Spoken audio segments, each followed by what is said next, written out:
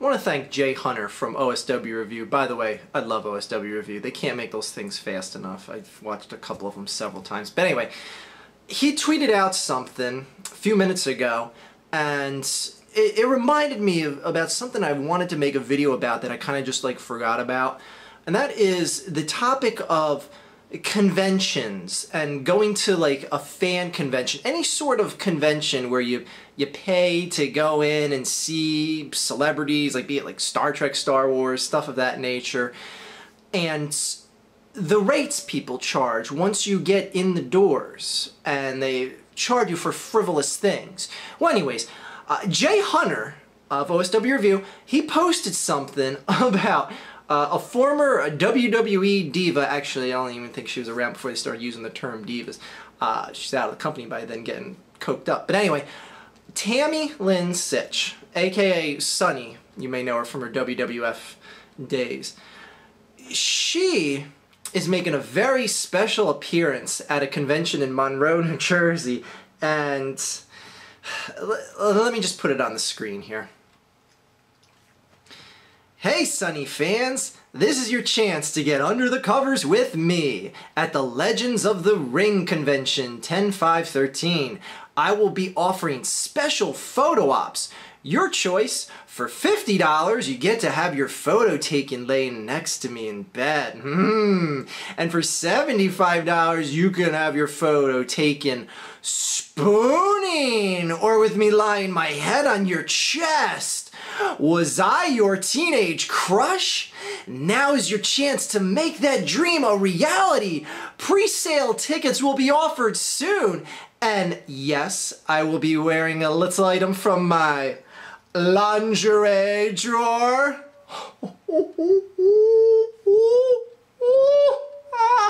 Oh, you are a whore.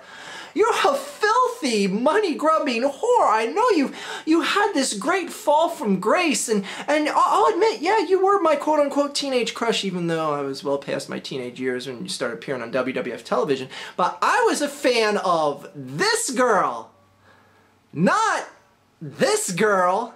Yikes. All right, now, don't get me wrong, you're a very beautiful woman. I'm not knocking you at all. But here's the thing, like, you're trying to sell people on this whole, like, was I your teenage crush? Yeah, you were a lot of people's teenage crush 15 years ago. But all that aside, this just speaks volumes of the shit that these... I don't even know if you want to call someone like this still a celebrity, because they haven't been relevant in, like I said, almost 15 years now. But this is like the type of shit that you see at conventions, at fan conventions, where you pay to get entry, the promoter or whoever puts the convention together pays the people to come to the convention. Now, not all times. Sometimes the people pay to get a booth or something like that. But for someone like this, someone who is an actual draw, be it might not be much of any of a draw, but the point being, the majority of the time, these people are paid to appear at these things. All right? Now, I have no problem. If they want to sell their merchandise, they have a DVD, a t-shirt, whatever. I'm not saying they should just, oh, give it out to the fans for free or whatever. But when it gets to the point where someone's going to charge you $75 to spoon with a celebrity from 15 years ago, one who's been coked up more times than okay, I won't even get into the personal shit. I want to talk to the people that pay for this shit. Like, how do you in good conscience, you know, pay for this? Like, like, God forbid I was ever at a convention for anything. I'd be damned if I charged anyone for my autograph or something like that. But this is what goes on all the time at these conventions. I'm just wondering, can someone explain to me how the cost of this, is it all justified? Like, you're going there to meet the person. The person drove out, took a train, a plane, whatever, to see you because they just wanted to meet you in real life. And you're going to charge them to get their autograph or get their picture taken with them? I don't get it. It just makes no sense to me. No sense. And now it's to the point where you can give $75 to this has-been, and and spoon with her. Who does this shit? Who? Oh, I see shit like this and I'm like, is this really what the world has come to? This is what's really happening? Like, this is reality. This isn't like a very late April Fool's joke. Like, she's serious about this? Oh, look, there's that celebrity I've always wanted to meet. $25 to wait in this line to get him to sign a paper, but I'm a fan of his. I enjoy his work. I just want to say, you know, I appreciate the work he or she does. Oh, I still have to pay money to do that? I don't get it. I don't get it. Fans drive out, they show up in the thousands, they cosplay, dressed in like their favorite characters from a TV show or a movie or what have you.